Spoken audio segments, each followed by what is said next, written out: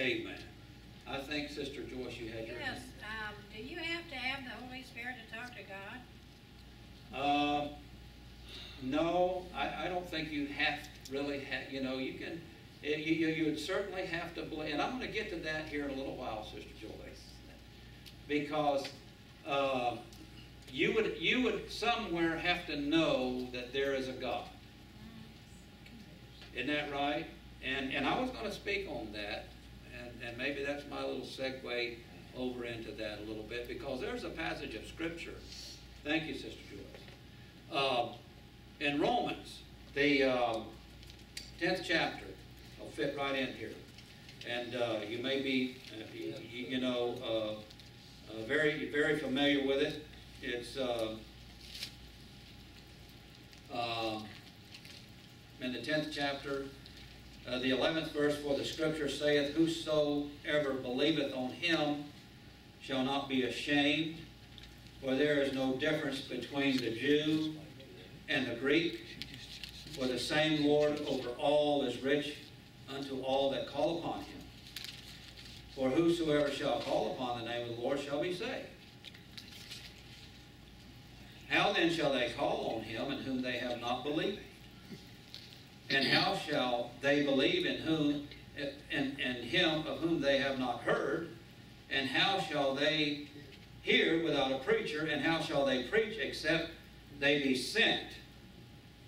And there's a particular order here, and it brings about salvation. It brings about a quickening power. It brings about life. The man without the Holy Spirit, or woman, mankind, out here in the world is not thinking about God. Someone has to speak to them. Somewhere they have to hear the name Jesus. There's power in the name of Jesus. Somewhere there has to be a gospel preacher. There has to be an anointed preacher. There has to be a particular order. In all things God does, He just doesn't randomly do things. He's very meticulous. He's very exact. If you look at, what chapter is that in Deuteronomy, where where He gave the instructions to Moses? Was it Deuteronomy or where He gave him the instructions to build the tabernacle? I know that's in Numbers, but or maybe is it Numbers? It may not be Deuteronomy, but I know it's back there somewhere. Maybe we can find that, or is it Exodus?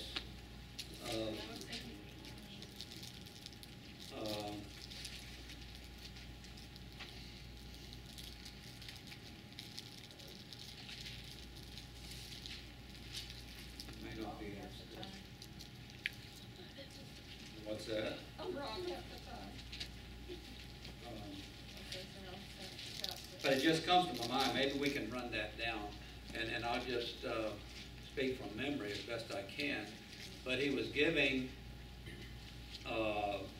Moses instructions, and they were gathering material to build the tabernacle. Exodus. And Exodus 25:9. Do you have it there? It's right there. Yeah. That's. I think that's right in there. Let me see. Yes, the 25th chapter.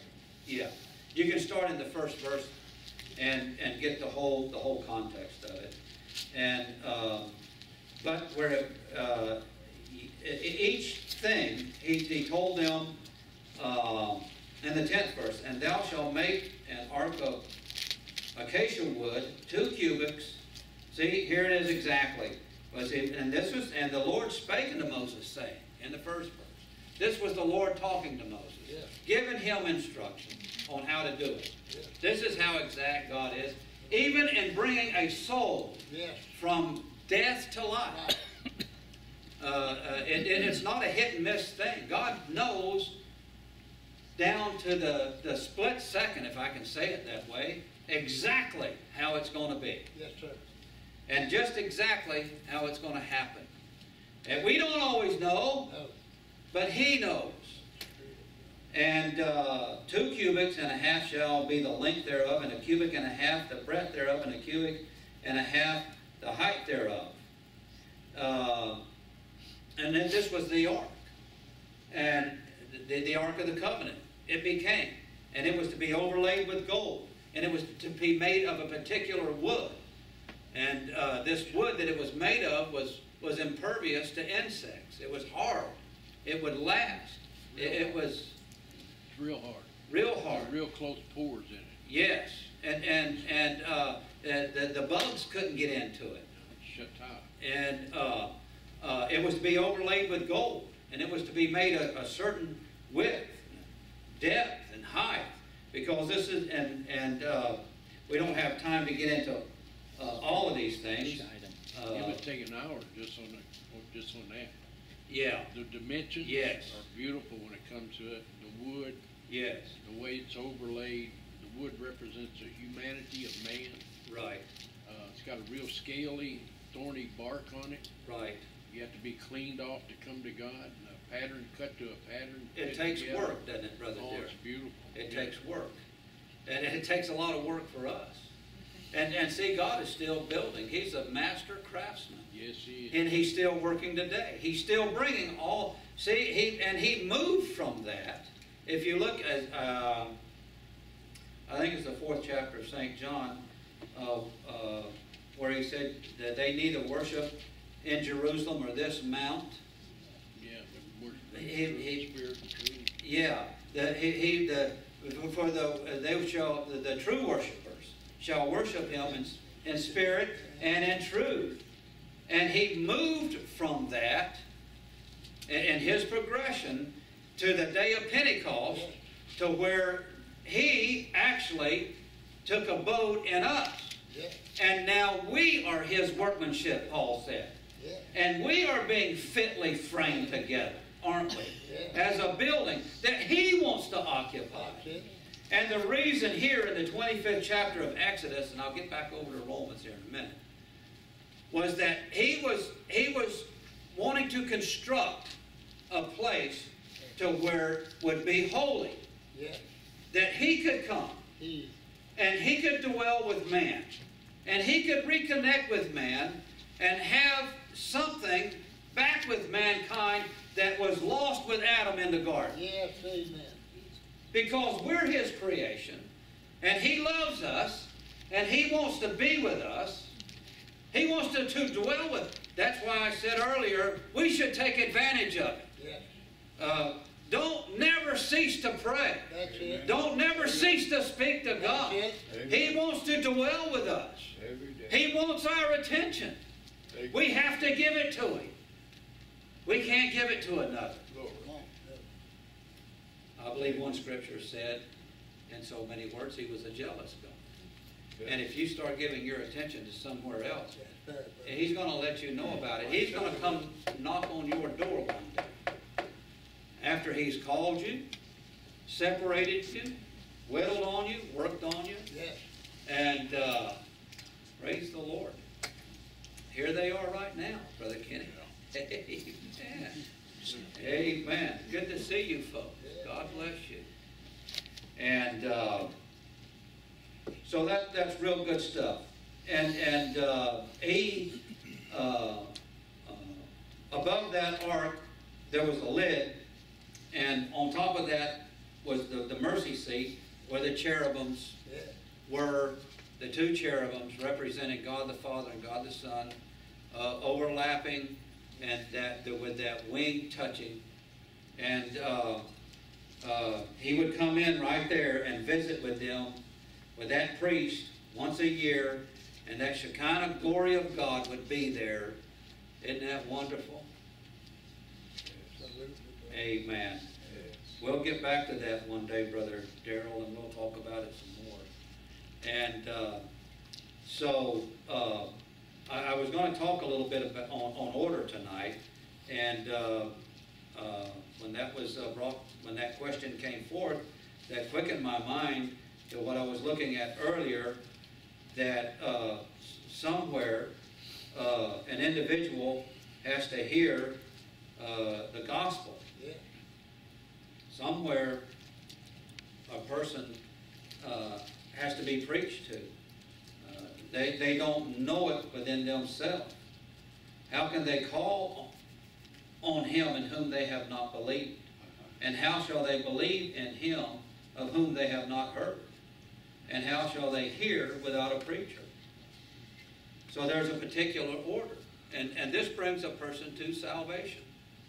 And when an anointed ministry comes together, and people are praying, and everybody is in. What happened on the day of Pentecost, when they all came together, and they had been there for 10 days in that upper room, and they had everything just right.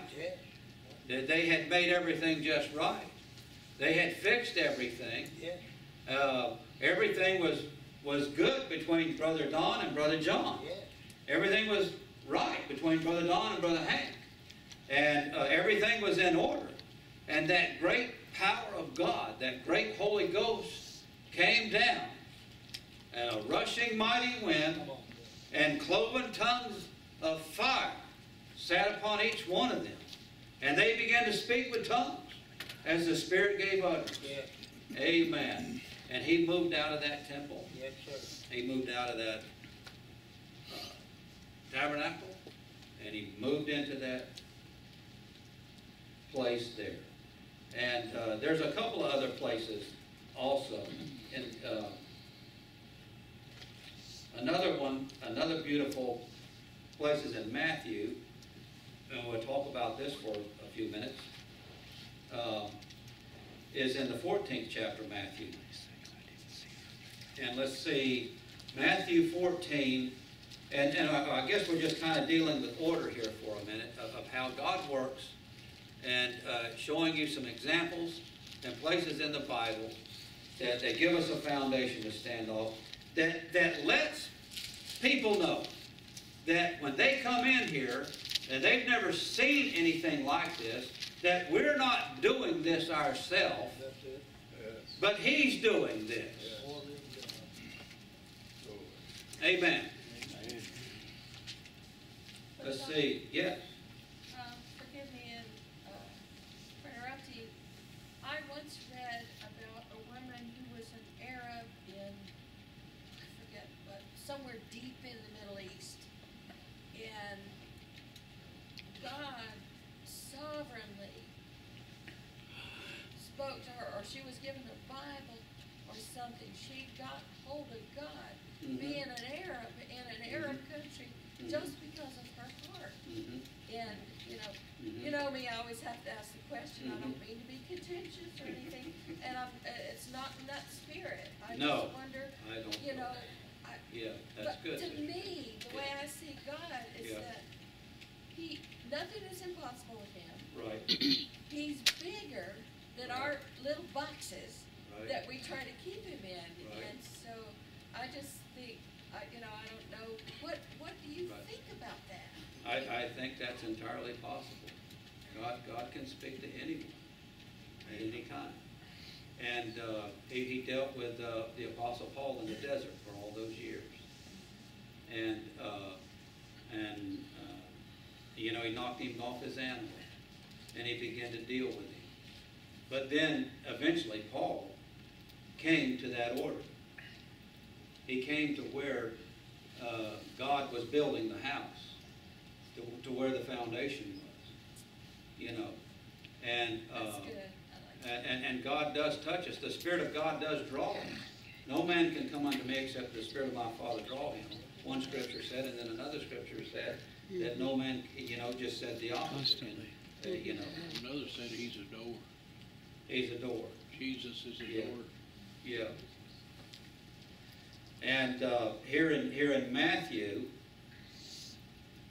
14 and 15, and when it was evening, His disciples came to Him, saying, "This is a great desert place, and the time is now past. Send the multitude away, that they may go into the villages and buy themselves victuals." But Jesus said unto them, they need not depart. Give ye them to eat. And they say unto him, We have here but 5 loaves and 2 fishes.